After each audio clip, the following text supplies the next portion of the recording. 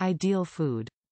An ideal food contains all 6 nutrients such carbohydrate like starch, protein, mineral, vitamins, fat and water. We should eat ideal foods as they contain all basic nutrients required for human growth properly. Proteins build muscles.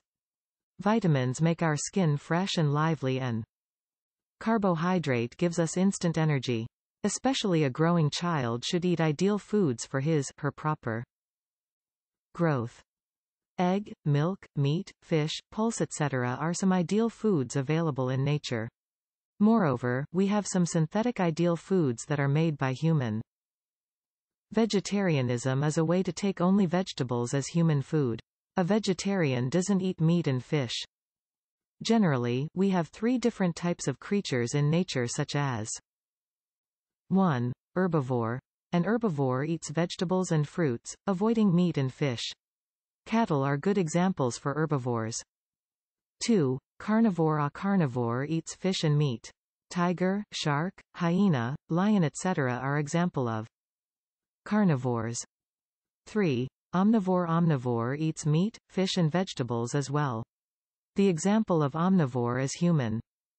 A meat-eater can get vitamin B12 and iron, while a vegetarian can't have these 2 important nutrients from vegetables normally or easily.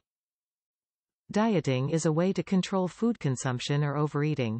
An obese or a fat man needs to control her food intake, especially fatty foods. A fat man may easily get a heart attack and a brain stroke. Hypertension, diabetics, brain hemorrhage are common in obese people. Therefore, dieting is necessary for a healthy longer life. 10 years before, people used to take our traditional foods such as rice, fish, homemade cakes, pitha, and meat.